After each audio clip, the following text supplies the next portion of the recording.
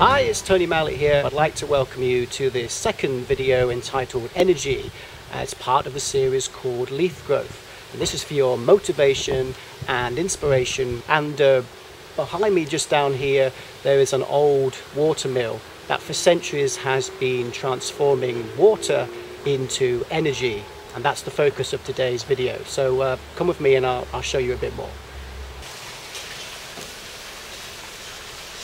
Aristotle once said that the energy of mind is the essence of life. Now you're probably wondering, where is all this leading to, Tony? I mean, water mills and water wheels and energy, what's it all about?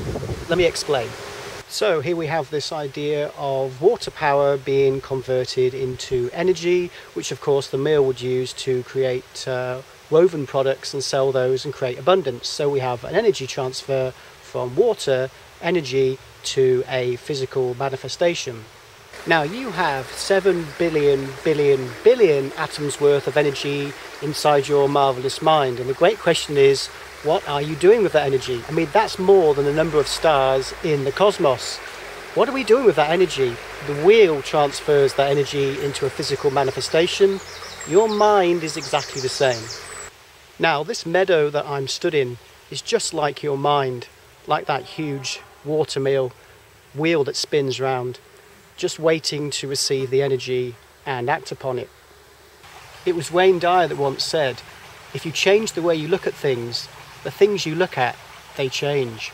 Now what we want to do is to open your mind like this gate to the possibilities and just see what happens. It's the great I am declaration. I am that I am. What are you filling your mind with? Are you filling it with positive thoughts or negative thoughts? Now you can tell what's driven over this mud as it's baked in hard. You can tell there's a tractor track there going down this field. Your mind is exactly the same. Whatever you put into your mind is consolidated, just like this mud. Stephen Richards once said, a thought is a cosmic order just waiting to happen.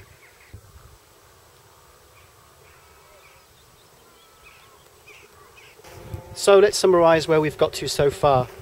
You already have everything that you need. It's locked up inside. It just requires you to apply that marvellous mind. Operating from a point of not enoughness, in other words, there's never enough, is never going to allow you to achieve your dreams, or at least aspire to those goals that you have.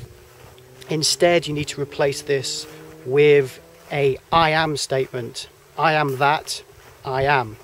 That's very, very powerful. Use that on a daily basis and keep thinking about that water mill and how that transferred that water energy into something physical.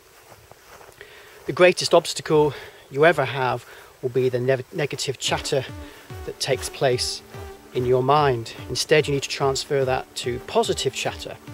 Form this thought into something positive.